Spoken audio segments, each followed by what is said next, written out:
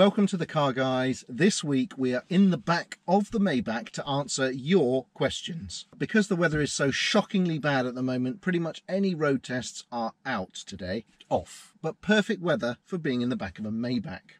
So earlier today we posed the questions on Instagram, said Q&A time, guys. We haven't done one of these for a while. Give us some of your questions and we will attempt to make some rational answers.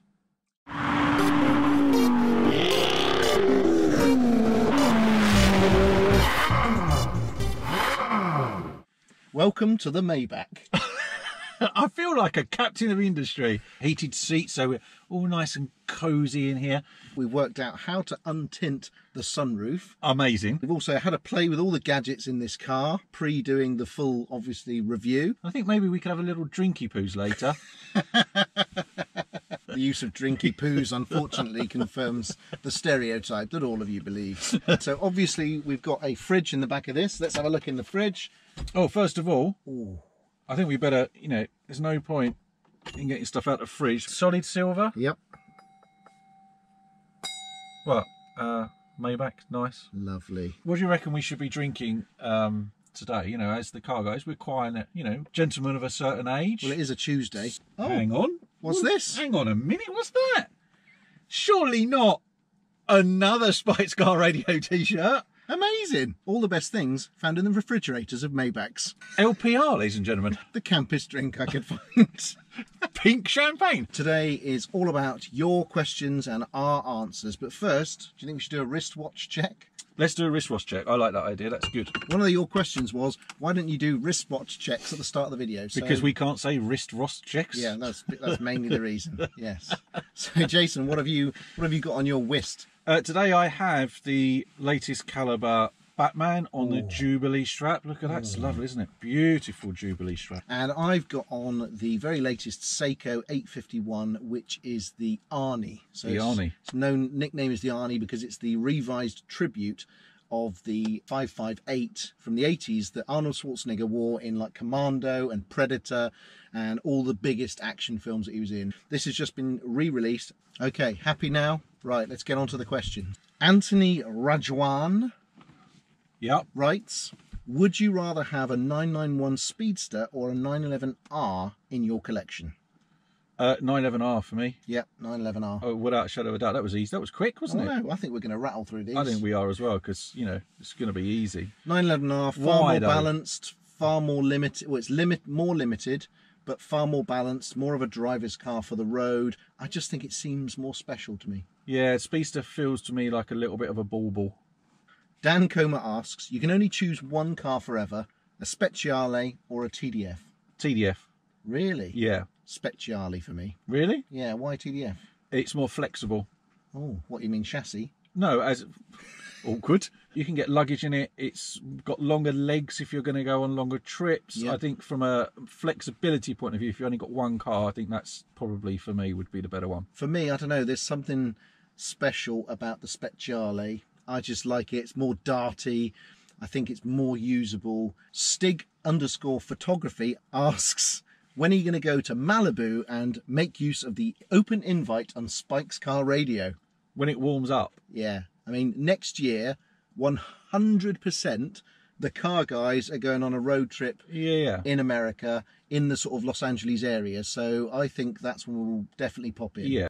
And Stig Photography also asks... Oh, hang on a minute. Whoa, he gets a lot of questions, doesn't he? Well, he sends a lot in. He does. He's very active on all of our He's one of our guys, yeah. Yeah, let's give him an extra one. All right, then. Okay. Can you do another episode with Seen Through Glass? And can you get on the podcast with Mr. JWW? We'd love to do both. Just waiting for the invite. www.auto asks, what watch are you currently looking to buy? At the moment, I'm massively in love with the white gold Sky Dweller. Ah, what face? What colour face? Blue face. Yes. God, I just love that watch so much.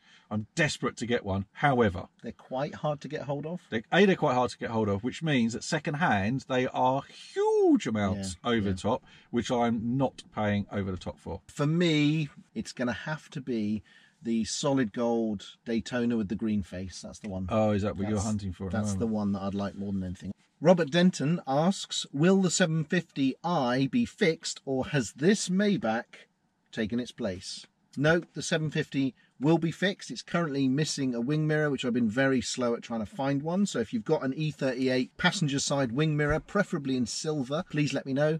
But I need to get that done. It needs to be MOT'd, needs to be taken off of sawn, and it probably needs the wrap taken off it as well, just so that I can give it a thorough spring clean and a spruce. Oh, and it needs a big service as well, so quite a lot to be done with that one. The Dan Marshy, hello the Dan Marshy, he's given us a question before.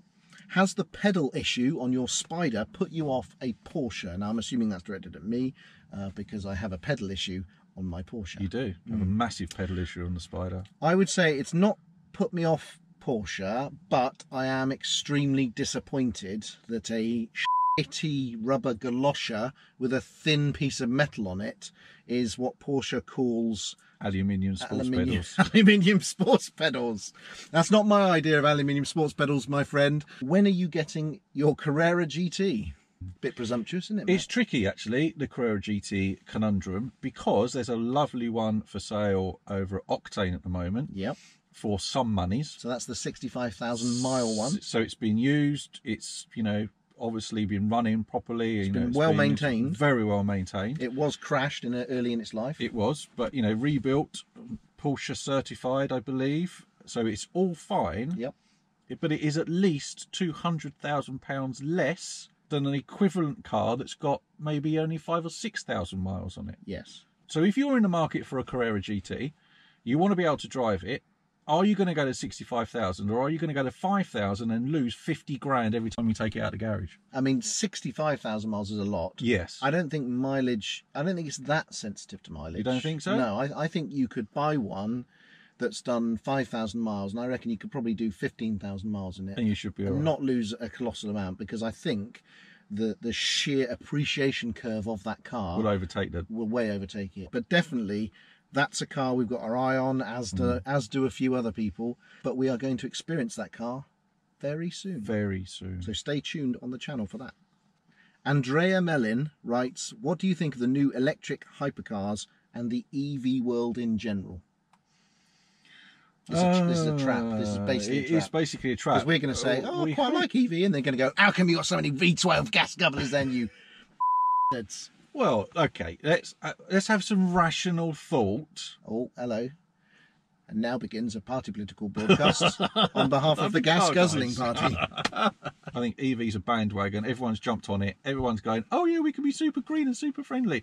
They forget the fact that they need a cocking great big boat to bring the buggers over here. Some of you that have written comments on our sort of social media about this issue are talking about how, you know, how can we shamelessly flaunt these, you know, terrible MPG type cars. You are missing the big picture, because cars are not the issue. There are many, many bigger issues than this, and you should be focusing on that. Namely, aircraft. Namely, freight shipping. Okay? Yeah, you still want your washing machines. You still want all your goods, don't you? Delivered at a nice cheap price from Amazon, don't you? And I was going off on a rant. But where do you think... But where do you think they come from? They go on ships, which are the worst polluting thing on the planet. You've also got ludicrous power stations going up all over the place to supply more electricity for your little fancy cars. Don't mind sticking coal out of the thing, do you? Eh? Burning oil like it's going out of fashion. Right. So what we say to that is, in summary, you're looking in the wrong place. Your focus should be in lots of other areas. Deforestation, for example, which is causing far more of an effect.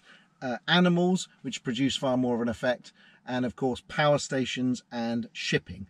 How about we get rid of all cruise liners for a start, eh? But you're not talking about those, are you? You're talking about cars because they're a nice soft target. However, after that little, let's take a deep breath. Yeah, I'm not sure. I think Andrea just meant, what do you think of them as vehicles? All the passion that defines a supercar or a hypercar is immediately sucked out when you talk about it being electric. So they're a non-thing. Obviously, we are quite skewed towards fossil fuels at the moment. But I think if I did move towards an electric car as part of the fleet, it would be the Porsche Taycan. Yeah, I think that they are the new benchmark for EV. Does that answer your question, Andrea? This is a good one. Okay. Tom Lucas says, Do you think McLaren and Ferrari are making a mistake releasing so many new models? Oh, absolutely. Yes. Honestly, why? Yes. Why are they releasing so many new models? This is profiteering.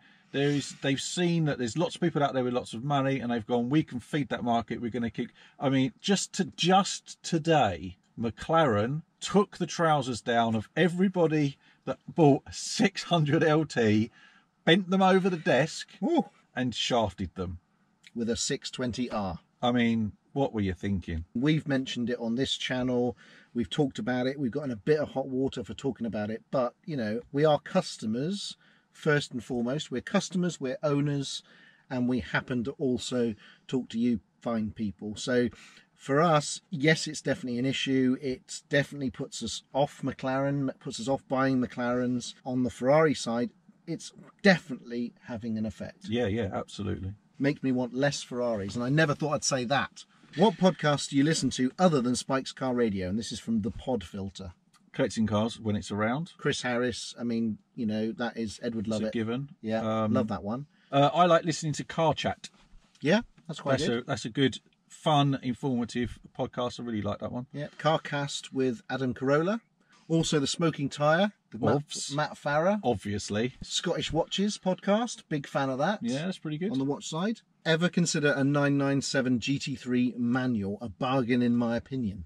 Yes, a bargain in everyone's opinion, I think. Would So, absolutely love one of those. You'd be mad not to. It's Yeah, an it would absolutely be- incredible car. Completely. Royd Evans, what drives you to live your life on YouTube? We don't live our lives on YouTube. No, We really don't. We barely hardly see him. We like being. What drives you to live your life on YouTube?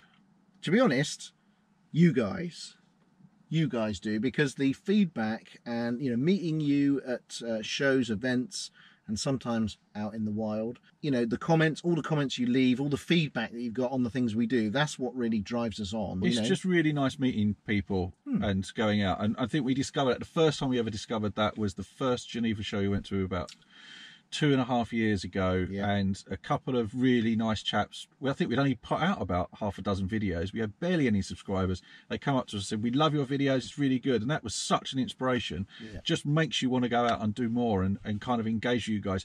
That's why we always ask for the comments, because we want to know what you like about what we do and give us suggestions for new stuff. Dylan.Kane, any update on the F40 replacement? No, because he's getting it back. He's not replacing it. It's all just been a big joke on me. Ha ha, ho ho ho, laughs. There isn't an update at the moment, but there will be one soon. So the next update will be the announcement and possibly specking. Ma77 Bauer writes, have you ever considered heavily modifying a sports or supercar? Yeah, literally every day. Literally every day. I have got sitting... Essex. I've got sitting on my driveway at the moment a very old, 2004 Mini Cooper S, which I am planning on, when I get some time, stripping the hell out of it. New engine, uprating the engine, new suspension, turning it into kind of like a GP type car, sequential gearbox, 2 bucket seats, roll cage, the whole, like a tarmac specialist car. So yes, every single day of my life. And for me, no. Toby von Schneidau asks, if you had to recommend one racing event to watch in person, what would it be? Le Mans 24 Hour. Oh, interesting. Or can I have 2? Top Fuel drag race at Santa Pod. And I would say Nürburgring. Isn't that a 24 hours of Nürburgring? Yeah. That would be the one for me. DJ Wilson 82, have you ordered an Aston Martin Valkyrie? No, of course not. No. Do you know how much money those things are? Well, there's that. Plus also, we weren't even offered an Aston Martin Valkyrie. Oh yeah, there is that. That's the main reason. That is the main. However, a friend of the Car Guys has got one coming. And so we're kind of hoping that maybe he lets us have a go in it. You never know your luck. Matteo Vanden Streiser asks, will you ever buy a Ferrari in Rosso Dino? Now, that's a very specific question, Matteo. I assume you're Dutch, and therefore you like orange cars, which is why you ask that. So the answer is probably not. It's a brave choice, I think, to go with it. I think certain cars would look good in it. I think a 488 looks brilliant in Rosso Dino. I love Rosso Dino. Oh, there you go. I mean, orange is just a brilliant colour. So yes, bigger the better. FF. You thought Rosso Dino was the big bloke in Game of Thrones. I did. This is a question written specifically for Jason. Oh, here we go. George Brett 00 asks, would you ever want to own a Group B rally car? Yes. Next question. T. Norton Photo asks, now I've driven the Speciale Aperta, can I drive the Pista Spider? No. Yes, you can. Go on. No, he can't. Because it's you, Tom. Because it's you. He can't. Why? Because we haven't bloody got it. Oh, yeah. We haven't got it And we're yet. never going to get it, are we? We are going to get it. Because based on the Ferrari's delivery programme for the Superfast, which is now in its 3rd year of asking, we are literally never going to get it. Koenig Cars asks quite a good question, actually. What car were you happiest to sell? What, out of all of our car ownership forever? What did we have the most joy selling? I think the first Fiat Strada I bought, I was quite glad to see the back of that. Oh. Yeah. Yeah, I can imagine. Yeah. For me, I reckon it was probably the Bentley Continental R that I bought mistakenly at auction. Oh, the pink one. And actually was the first car that we did as a video for the Car Guys. So if you go all the way back to the start, 130 odd videos. Don't do that. It's good. It's still good. Is it? Yeah. That pink Bentley is probably the one I was happiest to, because I thought I was going to stuck with that forever. I was going to be stuck with it forever. We all did. Yeah. Would you ever buy a Maserati? I would. I have a bit of a soft spot for the Gran Turismo. Oh yeah, it's a lovely car. 4 seats, gorgeous shape, lovely noise. However, I would also like to say that Maserati servicing bills are horrendous. I used to own a Maserati. I had a Grand Sport, and that was a beautiful car. I always fancied a bi-turbo when I was much younger. Awful, awful cars. But yeah, I mean, they are boxes of bolts. Tom Hutchinson writes, thoughts on the new Defender? Okay. I think you may have some thoughts on this. I have some thoughts on this. Number 1, I like the way it looks. Yep. Number 2, I love the tech.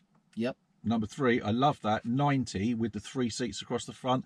Classic old Land Rover move. Perfect. Is that the 90's the short wheelbase? The short wheelbase one. Yeah, I'm all over that. Different seat configurations. I love the fact you can get those adventure packs that pock on the side and the snorkels and, you know, literally ticking every single one of those boxes. Might as well have just gone in his mind and made a car. Exactly. Perfect. Yeah. However. Oh, there's a but. The but is, how much? Seriously? Are they quite a lot? £80,000 for a 110. £80,000. Yeah, that's a lot, isn't it? 20 grand extra, you're buying a Range Rover. MRM Carp 1 writes, what's your honest opinion of the Porsche 718 turbo engine? Just watch our episode. Our video on our episode on the Boxster. But if you design the engine or you work for Porsche, don't watch that. If you are dyed in the wool Porsche Boxster lover, also don't watch it. Yeah, it's not pretty. No. Spoiler alert, it's terrible.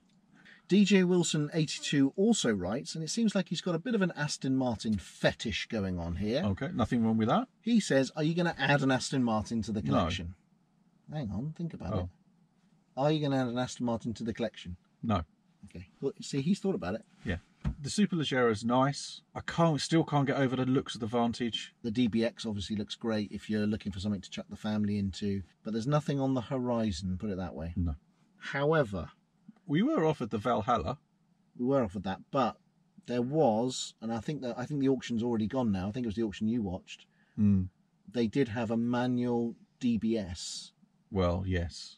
And that I could be persuaded. Sorry, we've had to start the engine because we've been draining the battery with all the lights and stuff. Awkward. Final question from Lucas Zanchet 1. He says, you'll like this one. Okay. Who is the better Formula 1 driver, Senna or Schumacher? Oh, controversial question. Senna. Yeah, I think it is Senna. Thanks for sending in the questions. Hope you enjoyed the answers. We had fun doing it. Please subscribe, leave comments and likes. We do read every single one. Ding that notification bell for when we've got another episode uploaded. And check us out on Instagram. There's loads of photos on there. See you on the next one.